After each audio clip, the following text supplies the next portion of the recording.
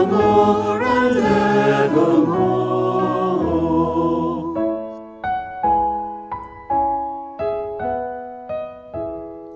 By his word was all created, he commanded, it was done.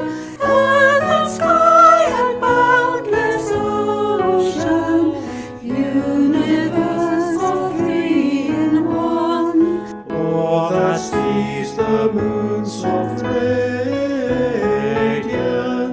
all that breathes beneath the sun, evermore and evermore.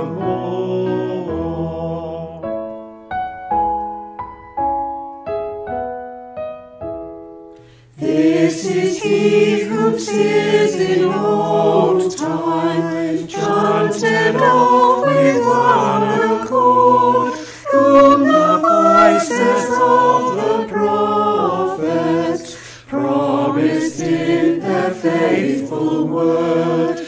Now he shines with the gold expected. Let creation praise his Lord, evermore and evermore.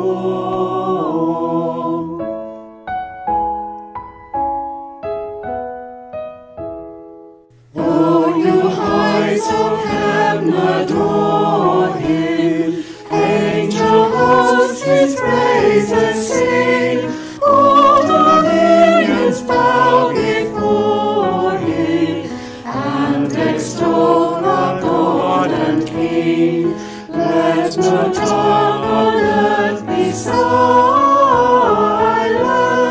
every voice it calls to sing, evermore and evermore.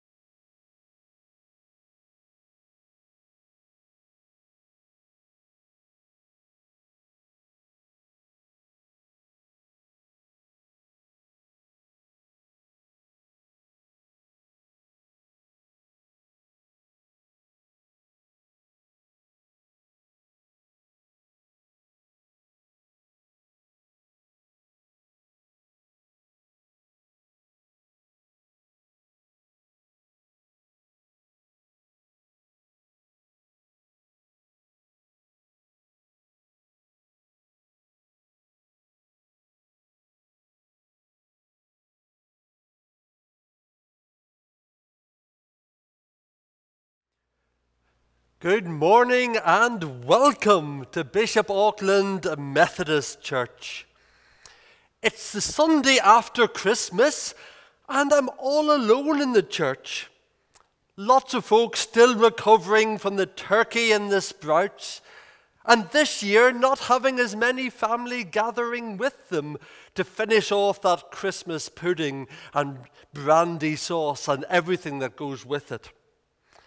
I hope you have had a wonderful, peaceful Christmas and sensed the presence of God with you. You're most welcome to our worship today. And we're going to start with an Irish hymn. We could have had the Wexford Carol from the southeast, but instead we go to the northwest of Ireland and a place called Londonderry or Derry, or as the locals sometimes call it, Stroke City. And that's just from the Ulster fry they've been eating. But that's the music of our first carol, and we join with angels as we worship.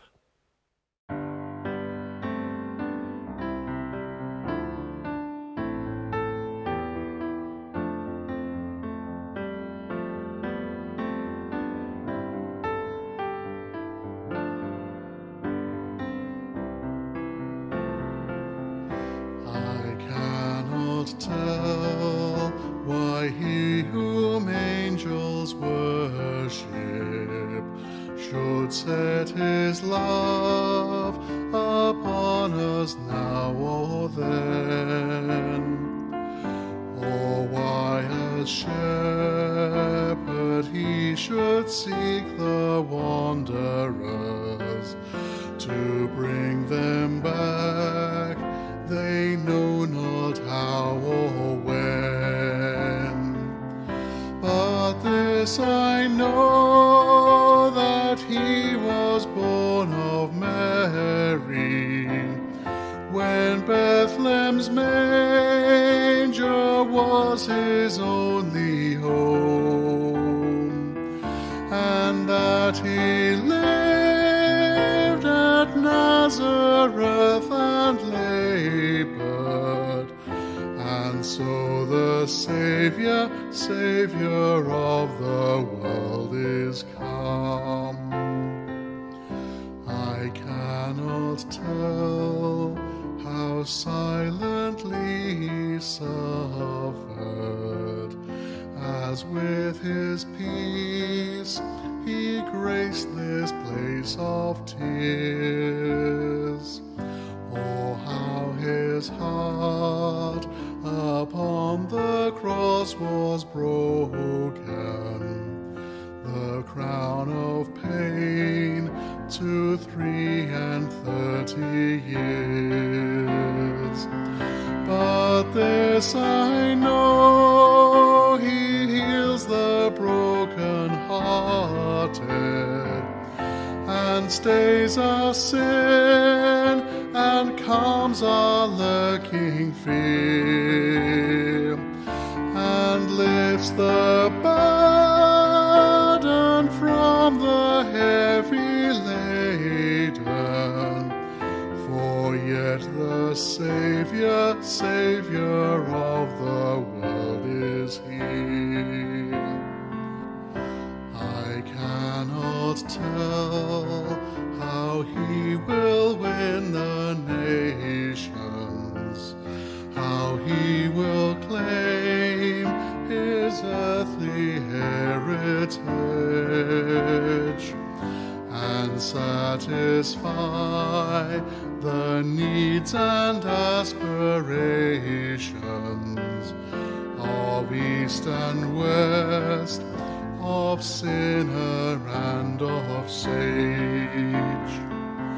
But this I know, all flesh shall see his glory, and he shall reap the harvest he has sown.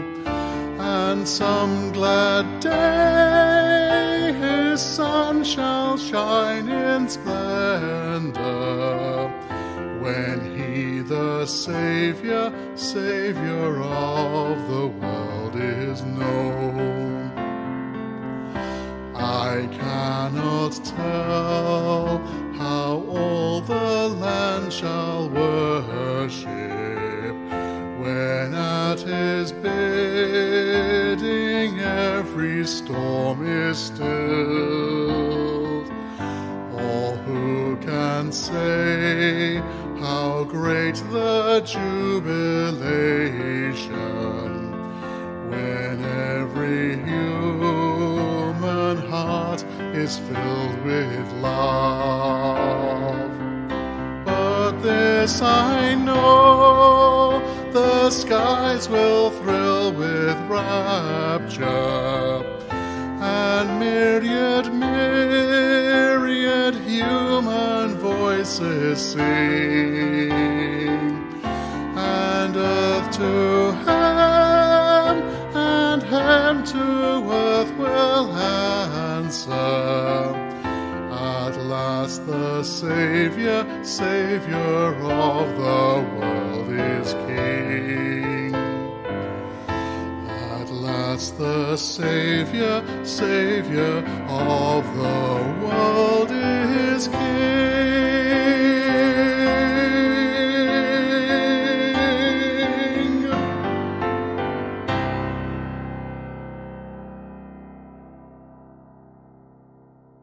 At last the Saviour of the world is King. We have that hope coming to us. The child in the manger, God with us, named Emmanuel. And he is with us, as the hymn said, through all the difficulties of life. And someday he's returning and we will sing his praises, for every tear shall be dried up, every hurt and pain and sorrow forgotten about in his wonderful kingdom of love and peace. And so we celebrate him with us, and we celebrate what he has in store for us. But I forgive you. I forgive you at home as you've been watching on YouTube and listening on 105.9 Bishop FM. I forgive you for singing the words of Danny Boy, because I get confused between the two sets of words. Our opening prayer is one of adoration, confession, and the declaration of forgiveness. Let's pray. Loving Lord Jesus, we thank you.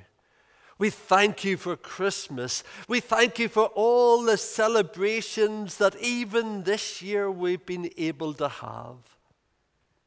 We thank you that in the midst of everything that we can still discover that you are with us, that your peace and strength and love and comfort has descended upon us again and strengthened us for the year that lies ahead. We praise and worship you, Lord Jesus, that your choice is not only to come to Bethlehem 2,000 years ago, but your choice in 2020 is to come to us in Bishop Auckland and the surrounding area. Your choice is to be with us in all the heartache that we're going through, with all the fears and worries that we've carried with us, and with all the slight hope and expectation that we have for what lies ahead in 2021.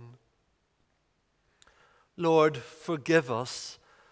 Forgive us for not trusting sufficiently in your goodness, for not trusting sufficiently that your presence with us can help us go through whatever troubles and turmoils may come our way. Forgive us for not finding peace in you, but finding or seeking to find solace in other things that provide no comfort, no long-term guarantee of peace. Instead, Lord Jesus, help us to search again for you now, just as we waited for your coming before Christmas, and now after Christmas we search for you, we wait for you again, like Simeon and Anna, like the wise men traveling from a distance, following a star, searching you out, knowing that God's gift to the world has been born, but yet to encounter that gift. So Lord, help us in our worship, and help us in our lives to search you out and to find that you are indeed with us, and your love and peace is there for us, and your salvation is always there for those who seek you and search you and find you, as we come to the end of 2020 and enter 2021. In Christ's name we pray. Amen. Our first reading then takes us back many, many years to before the time of Jesus and Isaiah chapter 61 and 62. And Vanessa will read this for us. Isaiah chapter 61, verse 10 to chapter 62, verse 3. Jerusalem rejoices because of what the Lord has done. She is like a bride dressed for her wedding. God has clothed her with salvation and victory. As surely as seeds sprout and grow, the sovereign Lord will save his people, and all the nations will praise him. I will speak out to encourage Jerusalem. I will not be silent until she is saved, and her victory shines like a torch in the night. Jerusalem, the nations will see you victorious. All their kings will see your glory. You will be called by a new name, a name given by the Lord himself. You will be like a beautiful crown for the Lord.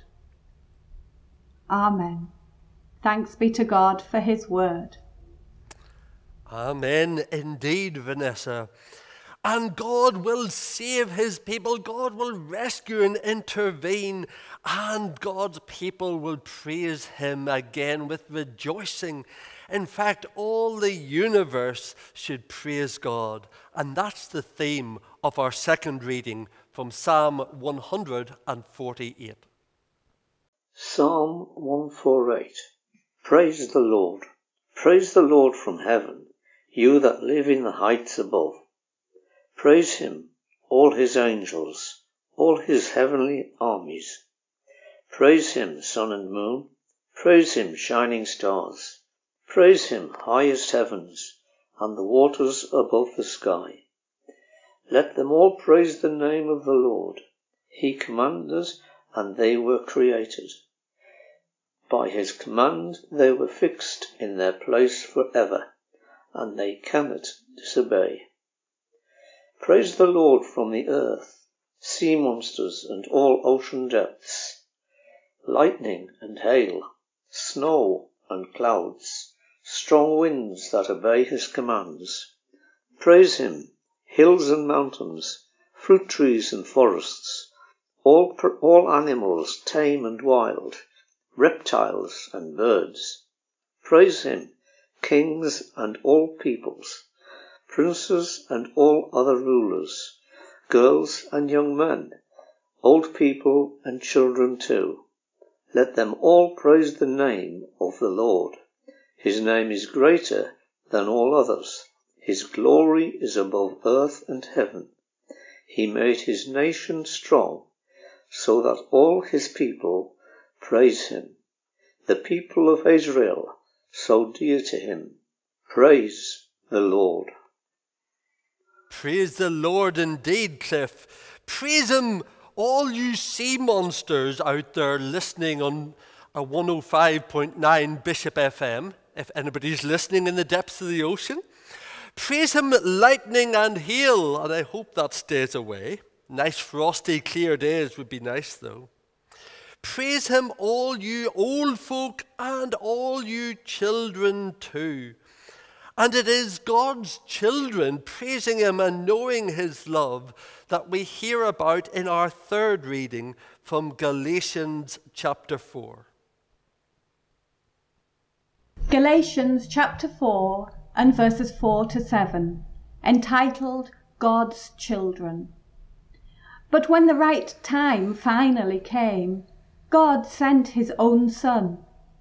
He came as the son of a human mother and lived under the Jewish law, to redeem those who were under the law, so that we might become God's children.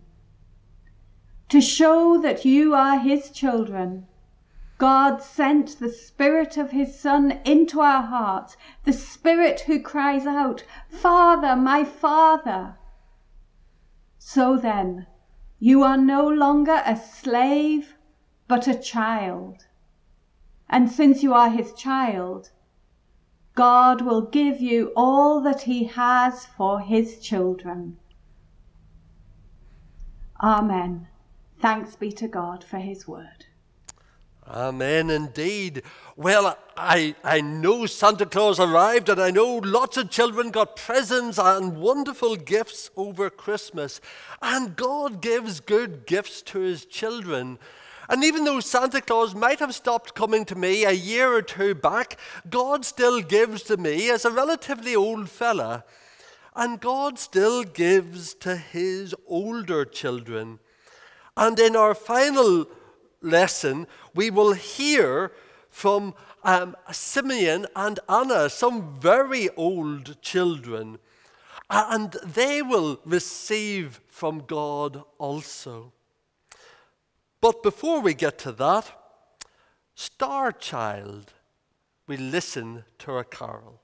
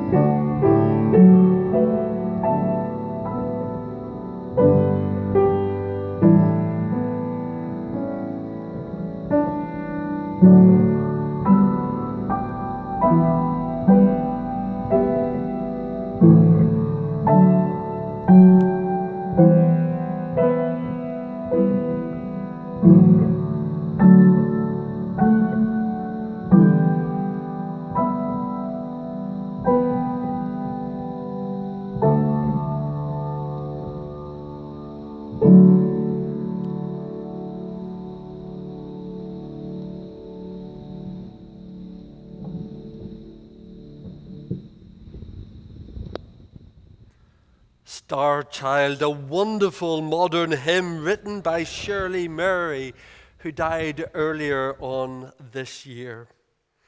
Hope for peace, child, God's stupendous sign, down to earth, child, star of stars that shine. Simeon and Anna never gave up their childish longing for that hope, for that peace. And even year after year, they were disappointed that that child didn't seem to arrive. They kept on longing, hoping. They kept on faithfully watching out. They kept on waiting, confident in a God who gives good gifts to his children of a few months old, or 6 or 7 years old, or 80 or 90 years old. God gives good gifts. And so we come to our gospel reading from Luke chapter 2 and verses 22 to 40. The time came for Joseph and Mary to perform the ceremony of purification as the law of Moses. the child to Jerusalem to present him to the Lord, as it is written in the law of the Lord. Every firstborn male is to be dedicated to the Lord. They also went to offer a sacrifice of a pair of doves or 2 young pigeons, as required by the law of the Lord. At that time there was a man named Simeon living in Jerusalem. He was a good, God-fearing man and was waiting for Israel to be saved. The Holy Spirit was with him and had assured him that he would not die before he had seen the Lord's promised Messiah. Led by the Spirit, Simeon went into the temple, and when the parents brought the child Jesus into the temple to do for him what the law required, Simeon took the child in his arms and gave thanks to God.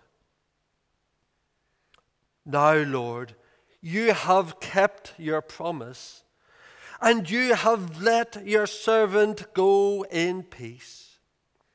With my own eyes I have seen your salvation, which you have prepared in the presence of all peoples, a light to reveal your will to the Gentiles and bring glory to your people Israel. The child's father and mother were amazed at the things that Simeon said about him.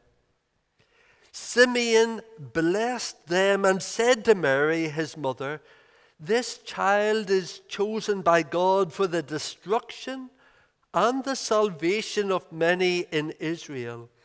He will be a sign from God, which many people will speak against, and so reveal their secret thoughts. And sorrow, like a sharp sword, will break your own heart, Mary." There was a very old prophet, a widow named Anna, daughter of Phanuel of the tribe of Asher. She had been married for only 7 years and was now 84 years old. She never left the temple. Day and night she worshipped God, fasting and praying. That very same hour, she arrived and gave thanks to God and spoke about the child to all who were waiting for God to set Jerusalem free. And when Joseph and Mary had finished doing all that was required by the law of the Lord, they returned to their hometown of Nazareth in Galilee. And the child grew and became strong. He was full of wisdom, and God's blessings were upon him. Amen. Waiting all those years, through long years of watchful waiting, Simeon and Anna's deep devotion shone.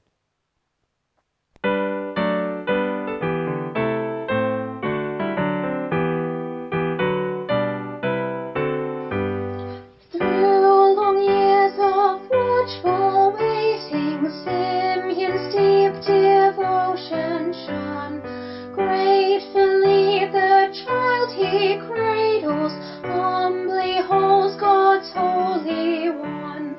Rest content in life's quiet evening, now his temple task is done. So God's age-long word of promise in that place is realized. His salvation now embodied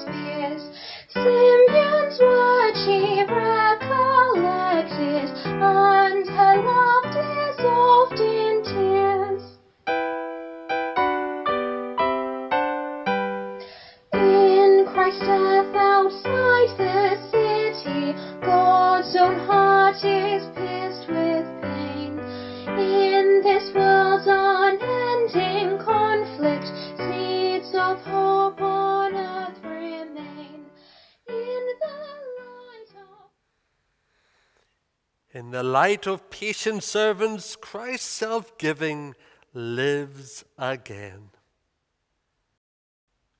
We listen and watch now.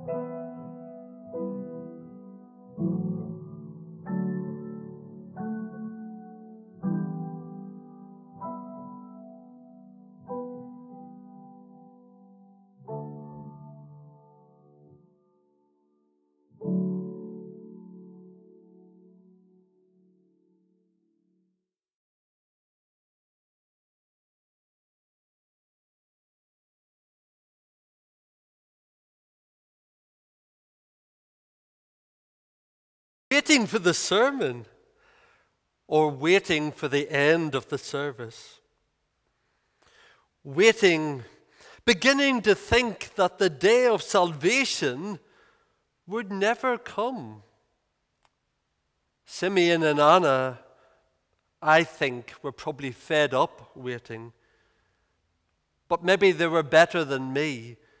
Maybe they were continuing to wait with faithfulness, not getting fed up, knowing that God keeps his promises, that we often have to wait, but God keeps his promises, maintaining their faith, and then recognizing whenever their cataracts and old age and need of glasses probably were there, recognizing the infant Jesus from the hundreds, the thousands, the tens of thousands of children who came before them in previous years, recognizing that in Jesus, this was God's answer to a hurting world. So what did Simeon say? Very quickly, this was part 1. Now, Lord, you have kept your promise, and you may let your servant go in peace. With my own eyes I have seen your salvation, which you have prepared in the presence of all peoples, a light to reveal your will to the Gentiles and bring glory to your people Israel. Here was the answer for everybody, Simeon is saying. For the whole world, whatever background, whatever tradition, here was God's answer in the child he held in his arms. This was the answer, the salvation, the light, the hope. Part 2 is mentioned less often. Simeon then said this. He said it not to the Gentiles, not to everybody out there. He said it to those in the temple, the true Israelites, the people of God, and therefore to the church folk today listening to Simeon's wise words. This child, he said, is chosen by God for the destruction and the salvation of many in Israel. We've been waiting with hope, but he says this child for God's people, not for those who don't believe, but this child for God's people depends on our accepting or rejecting the child. It's how we respond. Do we accept the gift of God's Son and our Savior? Or is it a present nicely wrapped, not in swaddling bands, but offered to us on a cross at Calvary, but rejected by us? Do we reject the one that has come to save us? Anna also spoke. She never left the temple, we are told. Day and night she was always there, worshiping God, fasting, praying, waiting, longing, watching. And that very same hour she arrived, again to give thanks to God, not to complain that she was fed up waiting, to give thanks to God. And she saw the child and spoke to all who were waiting for God to set them free. And she could see in Jesus that freedom, that release, that peace. She waited. She waited, fasting and praying and never leaving God's presence. As we wait for the completion of the kingdom of Christ Jesus, do we wait with moaning and grumpiness? Do we wait and say we don't want that gift? Or do we wait with patience, watching always for Christ Jesus coming again, waiting for the freedom that he brings, as Anna reminds us, and God's justice and joy for all the world? Amen. When memory fades, maybe Simeon couldn't quite recall all the things as quickly as he once had. And when recognition falters, and perhaps Anna struggled to recognize and name the people that she should have known, they, however, were aging meaningfully with purpose, value, and hope, as our hymn suggests.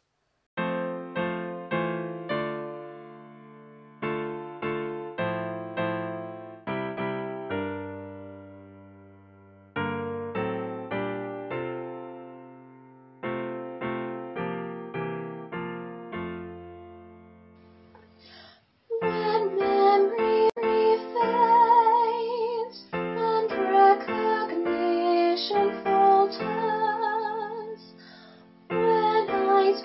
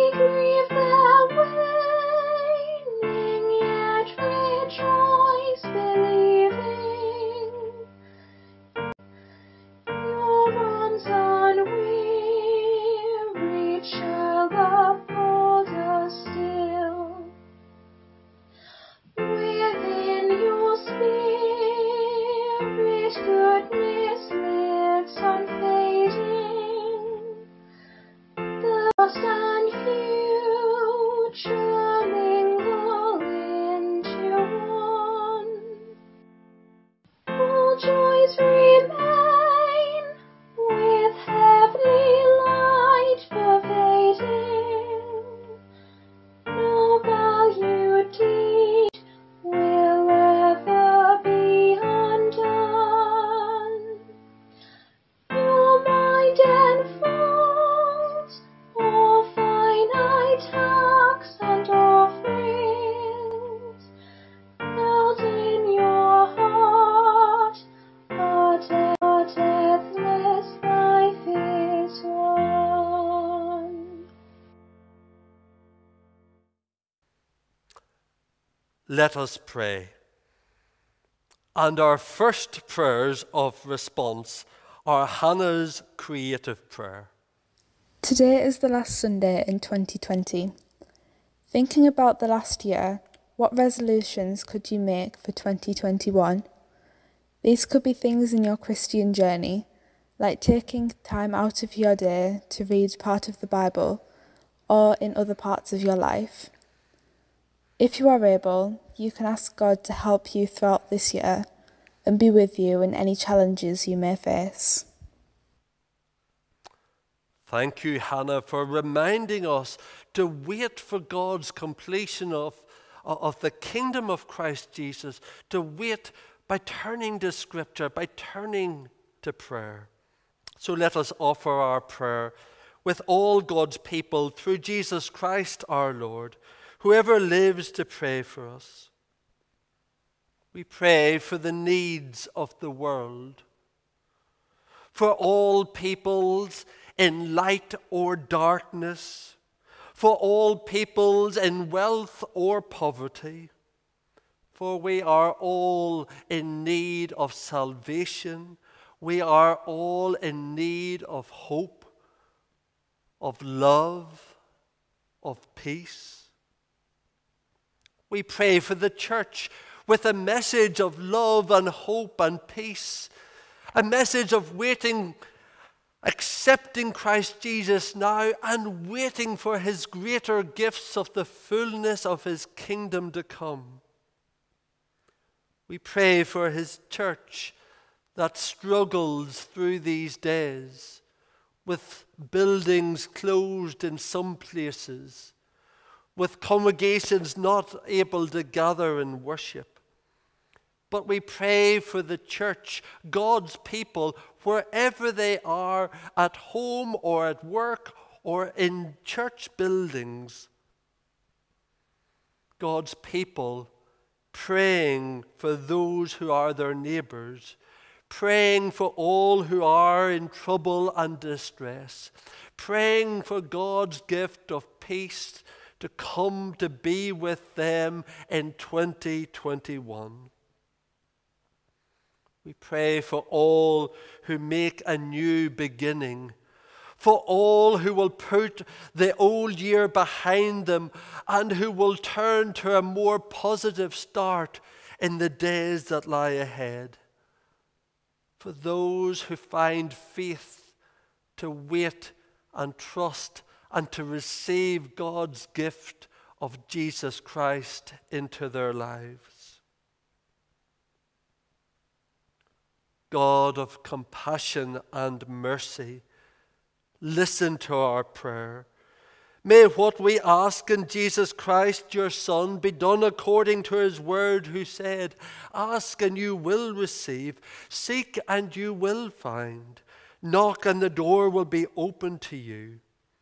To you, merciful God, through your Son and the life-giving Spirit, be glory and praise forever. Amen. And we say together, Our Father, who art in heaven, hallowed be thy name. Thy kingdom come, thy will be done on earth as it is in heaven. Give us this day our daily bread, and forgive us our trespasses as we forgive those who trespass against us. And lead us not into temptation, but deliver us from evil. For thine is the kingdom, the power and the glory, forever and ever. Amen. And so we listen or sing along at home to our final hymn.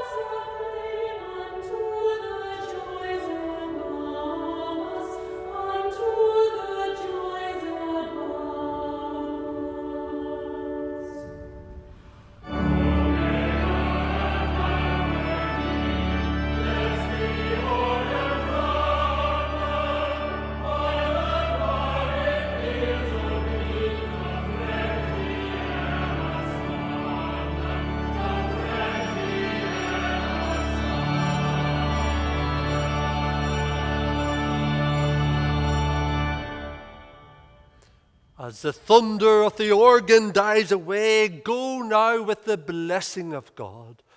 Go with the patience of Anna and Simeon, and go with the peace of the Christ child who goes with you into 2021.